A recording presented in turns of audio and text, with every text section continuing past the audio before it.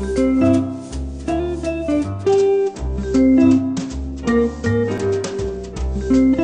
talked about Kwanzaa. Let's talk about the first principle. What is umoja? What does it mean to you? How do you display unity in your everyday life?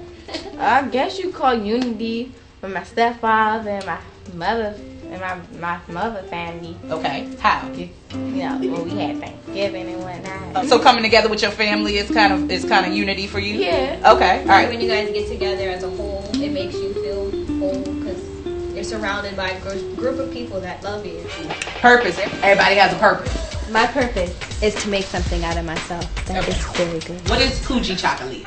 Can be something that you've done or something that you're determined to do. What does it mean to be self-determined? Well, I'm determined to get my black belt in martial arts. I was determined to do swimming, and I'm doing it now. Okay. And my other thing is I was determined to get a new sketchbook and work on my art techniques, and doing it now. We've been talking about the 4 historically black townships this whole month and how the principles of Kwanzaa are related to the stories of these townships: Glenarden, Fairmount Heights, Eagle Harbor, and North Brentwood. What do you think collective economics meant to these black communities? Think about how members of these communities utilize these African principles in creating these communities. What does that mean to you?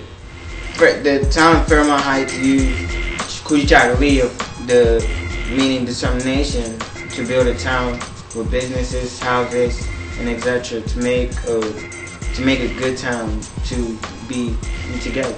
The drama means teamwork. Eagle Harbor used Umoja by coming together and creating a place for people to relax. The town of North Brentwood still participated in the act of Kuumba, creativity. They were creative in a number of things, some of those being the various names of the town, the construction of the town, and even the various organizations they began and opportunities they provided.